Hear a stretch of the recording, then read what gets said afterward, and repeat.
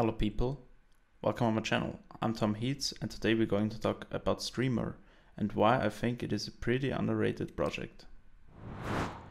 So Streamr is a real-time data marketplace or data platform where you can buy and sell data online.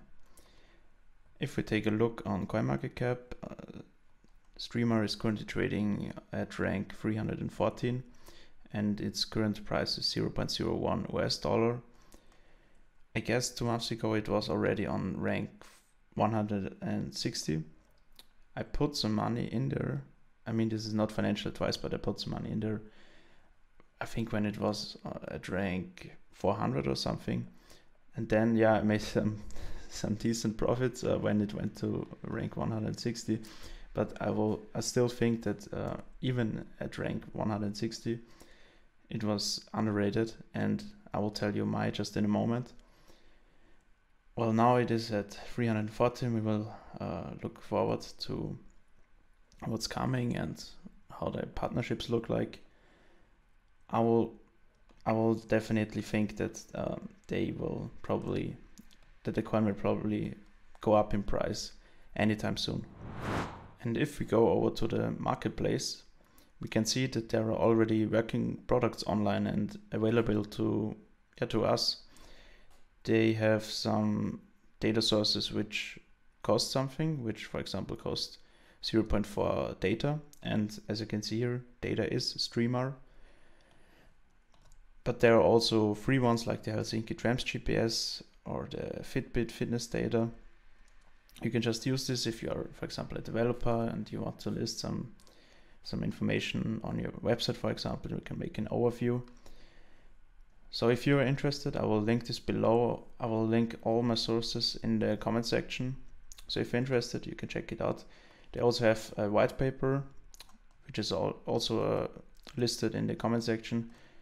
You can also give it a read, check it out. And they also have documentation. So you can work with streams via SDK, like software development kits. There's JavaScript and Java. But you can also make streams via API. And well, I think that's pretty interesting. They already have documentation, they have working products. And I think we will see why this project is definitely underrated. So why I think this project is very, very underrated is because of the huge partnerships they have. As you can see here, they have just won a Global Innovation Award, and this was a partner with HPE, Heatless Package Enterprise, who are producing servers and offering server solutions. And you can read that there were hundreds of startups competing in this Innovation Award, and Streamr won it. So yeah, pretty interesting. And we can also look at DXC technology. This is also a partner of Streamr. And if you just look at the partners of DXC, you can see Amazon, Dell, Google, HP, IBM, Microsoft, Oracle. So really, really, really interesting companies and projects working together with DXC, which is a partner of Streamr. And I can show you this, like if I search for Streamr, you can see they have a project which is robotic data for predictive maintenance. And yeah, you can see huge companies involved in this project, and this is pretty interesting. And we can also look at this Reddit post. They also have a partnership with Union Bank and WWF. I will link this video below. Here they just show their partnership and that they're really proud of this partnership. And yeah, pretty interesting. And now, do we really need Streamr? Is it really needed? Right now, I can definitely answer this with yes. And it's a working product. They have a marketplace where you can already use their data. it is currently an ERC20 token, so yeah, currently it's working with smart contracts and it's dependent on Ethereum. But they have also mentioned that they can anytime switch to another blockchain, like for example like EOS and Tron did it when they first published an ERC20 token, and then later on switched to their own blockchain. And they are saying that they are not dependent from anyone. Their software is working with any blockchain, so sounds pretty promising.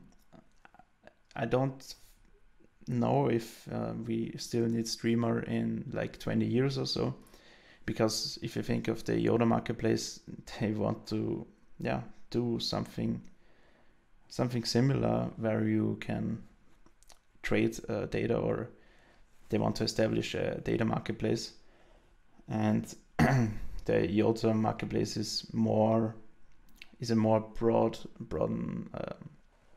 software or tool to use. There are other opportunities, not just for data, and Streamr is actually just for data, to sell and buy data. And this might be interesting if it's still existing in 20 years. Right now, I would say definitely underrated. Definitely a good project, working together with huge companies, huge projects. And I think it's pretty interesting that they have already working products as an ERC20 token, and we can already experience with it.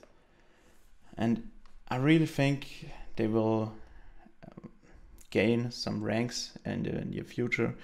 Of course, as I've said, it's not financial advice, but does it harm you if you just put like $20 or something into it? And if it rises, you will definitely make a profit out of it.